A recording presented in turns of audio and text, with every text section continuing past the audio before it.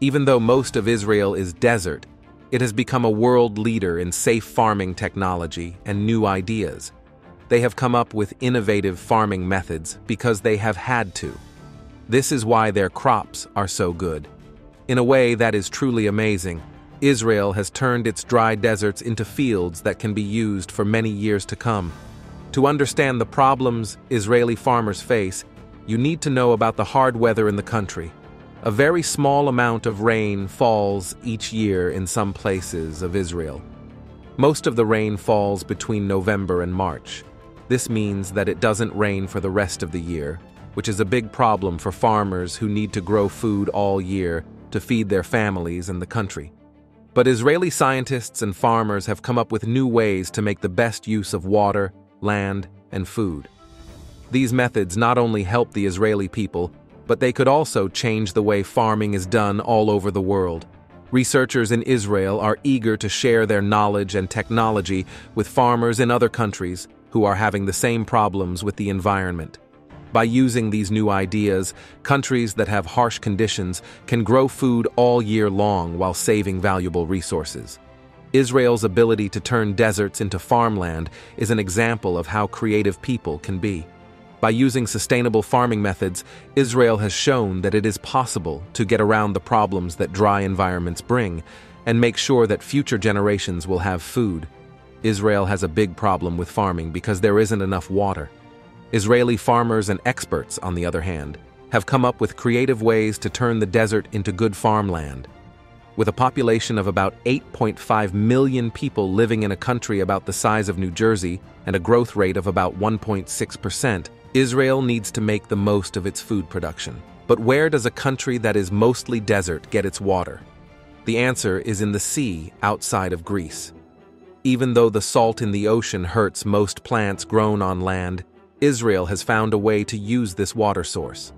With desalination plants, the salt is taken out and clean water is made. This method is not only used in farming, but it is also used to make drinking water. Desalination can be expensive and use a lot of energy, but Israel has done it successfully, making sure they have a nearly endless supply of water. The Israeli desalination plants work by taking salt water from the Mediterranean Sea and sending it to a room for first treatment. In this room, the water goes through different filters to get rid of any sediments or particles that are floating in it. This important step makes sure that the rest of the dehydration process goes smoothly. Any bigger pieces that get through this tank could block the next set of filters, which could mean that the whole system needs to be cleaned out before the desalination process can start up again. The water moves through the filter system with the help of both gravity and jets during the pre-treatment process. Once there are no bigger bits in the water, the salt has to be taken out. The molecules of salt are too small for regular screens to remove because the salt is dissolved in the water. Reverse osmosis is used instead in the dehydration process. Water goes through a semi-permeable membrane with holes that are small enough that only water molecules can pass through. This is called reverse osmosis. The molecule of salt NaCl is bigger than the molecule of water H2O. This means that the water molecule can pass through the tiny holes in the membrane, but the salt molecule gets stuck behind it. But reverse osmosis gets rid of more than just salt. It also sorts any other dissolved substances from the molecules of H2O. This makes a water source that is clean and germ-free. Still, this is not the last step in the process. It's interesting that Israel's purification process works so well that chemicals and minerals have to be added back into the water to make sure it tastes good and doesn't rust. This is done at desalination plants during the third stage, before the water is sent to taps and irrigation systems across the country. Additionally, the desalination process is very efficient and can produce huge amounts of fresh drinking water, but it needs a lot of energy and can be very expensive as a result. Israel is aware that it doesn't have many choices, so it has put a lot of money into purification plants along its coast.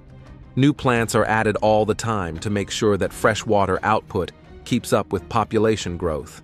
But this puts a huge amount of stress on Israel's desalination plants and water delivery systems, since the water also needs to get to farms and companies that work with agriculture. So Israel is very interested in the progress of desalination technology because they know that waste needs to be kept to a minimum in order to make enough water for farming. Every drop of water in the dry desert is treated with the greatest care because it is as valuable as gold.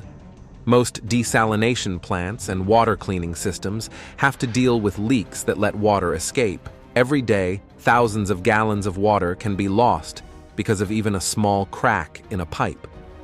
This much waste is not acceptable for something as important as water, especially for Israel and its farming methods. So, Israel has put a lot of money into infrastructure and monitors that can find cracks early so they can be fixed or patched up right away. Because of these systems and improvements in technology, Israel has an incredibly low rate of water leakage, only 7 to 8% during operation.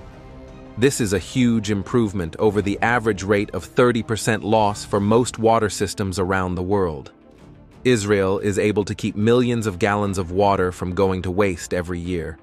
Also, almost all of the water that Israelis and farms use is recycled and used for other things, which makes it even more useful and reduces waste. Israel has the best rate of reusing water of any country. More than 80% of the water that is sent to farms and homes is recycled. Water treatment plants remove waste from water by using both natural and man-made filters. A lot of the water used for farming and irrigation comes from these plants. The end result is worth the time it takes to do this process, which can take up to 6 months to fully clean the wastewater. Recycling water is an important part of turning wastes into farmland, because farming would not be possible without clean water sources. Today, we're going to talk about the secret methods and tools that farmers use to grow food in Israel's barren deserts. We are aware that water is very important and that it comes from rain, purification plants, and recycling centers. But how do farmers really turn deserts into good land for farming? A very important part of this process is precise watering. In the same way that water is treated and distributed, Israeli farms try to waste as little water as possible. With precision irrigation, they can water their crops more effectively while using less water. This not only saves money, but also keeps useful tools fresh. Different complex and useful methods are used to complete this task, and drip irrigation is one of them. Drip watering not only saves water and nutrients, but it also makes sure that every plant gets the food it needs. Drip watering works in a way that can be predicted. The water is spread out by tubes and nozzles that are close to the ground and spray water directly on the soil above the roots. After that, this water goes into the ground and feeds the plants. The roots can take in more water before it disappears with this simple but effective method. Sometimes the watering system goes right through the ground, giving water to the roots of plants that are below the ground. Compared to traditional watering systems that spray a lot of water across the field, which causes more water to evaporate, both of these methods lower the amount of water needed to keep big crop fields alive.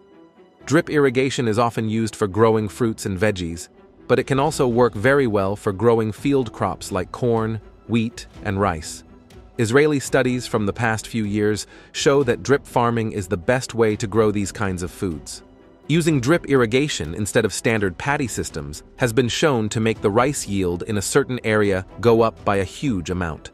One big benefit is that crops can be grown more quickly. Another benefit is that drip gardening uses 70% less water, which helps protect water sources. Compared to traditional farming ways, it also cuts methane emissions by almost 100% and arsenic uptake by up to 90% respectively. These numbers are big, and they open up a whole new world of healthy farming. The harsh truth is that the dry conditions Israel is currently fighting could become normal in many places as the Earth's climate changes and droughts happen more often. If we don't wait so long, though, it will be better for everyone.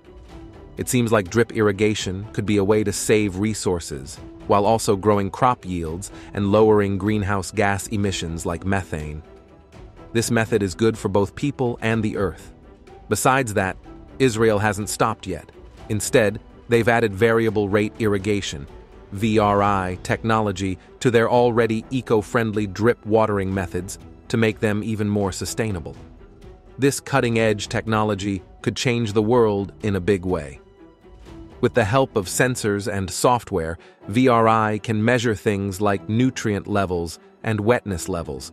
This lets it give the right amount of water to each plant based on its needs. This is a big step forward because it makes sure that each crop gets the right amount of water to grow while wasting as little as possible. As an example, the sensors keep an eye on the soil's moisture level, the rate of transpiration, and the temperature in the area all day long. Using this comprehensive data, a computer can accurately calculate the exact amount of water needed by each plant at any given time. Because of this, plants next to each other may get very different amounts of water based on the type of crop they have and what it needs. Because the VRI system makes a unique watering schedule for each plant, this customized method improves crop yield and growth. The amazing thing about VRI systems that are turning Israeli fields into farmland right now is that they can work with other irrigation systems around the world. VRI can be used by farms that use traditional spraying ways to find specific areas of crops that need different amounts of water. This is made possible by adding VRI technology and GPS devices to the way farmers water their crops every day. The VRI software can tell a farmer which parts of their field need to be watered, and when by looking at the weather and how saturated the soil is. In the end, this will increase food yields and lower water use. Additionally, GPS can find changes in slope and terrain that may have an effect on water runoff, making sure plants get the right amount of water. Farmers and irrigation experts must work together to make the VRI system fit the needs of each farmer in order for this technology to be used properly. As technology improves in Israel, it gets easier for people to live together. It is very possible that VRI will become the standard for most farmers in the future, especially in places like Israel, Africa, and India, where it is used with drip farming. Israel has come up with amazing new ways to farm because they need to change and improve their methods. In spite of this, Israeli farmers and experts are not done yet. More technology progress is needed to make sure that food production in deserts can continue in the future. This is where automation and tracking are very important, so that plants can get the water they need even when the farmer isn't there, like when they're selling their crops or at night. Automated watering systems have been made. Along with variable rate irrigation and drip irrigation, these systems have helped farmers spend less time watering their crops and more time picking and running their businesses. Even though it doesn't rain very often in many places of Israel, these systems work together to look at weather patterns and keep crops from getting too much or too little water. As the world's population grows and the temperature changes, it becomes more important to make sure there is enough food production. However, this job is often hard to do, especially in developing countries with few resources that are also seeing a lot of population growth. Israel has been very open about sharing its agricultural innovations, and many groups are working hard to get these tools to places that need them the most. Israel also uses other farming methods that not only increase food yields, but also have less of an effect on the environment and use fewer resources. Significant changes have been made to the agricultural industry thanks to vertical farming and hydroponics. Today, greenhouses make it possible to grow plants in small areas without using dirt. Plants get the nutrients and water they need through hydroponic systems with little waste. These self-contained systems also make it easier to recycle water, which makes it easier to control waste and get rid of pests than with traditional farming methods. Israel has also been looking into using natural ways to get rid of weeds and bugs on their farms. Weeds and insects can hurt crops even in the desert because they are both looking for food. Scientists in Israel have done tests using modified pollen that target the reproductive cycle of weeds directly. In contrast to pesticides, these pollen are much safer because they don't contain chemicals that are bad for people and animals. Furthermore, these modified pollen are very good at getting rid of herbicide-resistant weed types. Weeds can't get used to pollen because it's a normal part of their reproductive cycle. In addition, Israel has used simpler methods to increase crop yields in desert areas. For example, shade cloth covers stop water from evaporating and shield plants from the sun's intense rays, keeping them from drying out. Innovative farming methods that work even in difficult conditions are being used by farmers in Israel. These methods include both new technologies, like variable rate irrigation, and old ones, like shade cloths. Going back to basics is another thing Israel is doing. They are growing foods that are more durable and do well in dry places. Even though this might make sense, a lot of farming companies around the world grow plants that aren't native to their area or don't do well there. It is possible to grow almost anything anywhere as long as you use too much water and chemical fertilizers. This method, on the other hand, is very bad for the land and can't be used in the long term. This kind of farming makes problems worse by causing environmental disasters like algae blooms and resource loss. So, Israeli scientists and farmers are working hard to make plants that can survive in dry conditions and to breed seeds that need less water and food to grow. The Ramon almond, for example, can survive embolisms that stop a tree's water vessels, which lets it grow well in dry places. According to a study done by Israeli scientists, the Ramon almond could become an important crop in the future as climate change makes things drier and hotter. Furthermore, lemon trees have been found to be the best plants to grow in Israel's deserts, especially when mixed with modern irrigation systems. After taking in enough carbon dioxide for photosynthesis, these trees can close their stomata, which are like holes on our skin. This process keeps the body from taking in too much CO2 and also keeps water loss to a minimum. It is not sustainable to grow crops that need a lot of water in a desert, but it is sustainable to grow crops that don't need much water using recycled water and modern irrigation systems, like they do in Israel.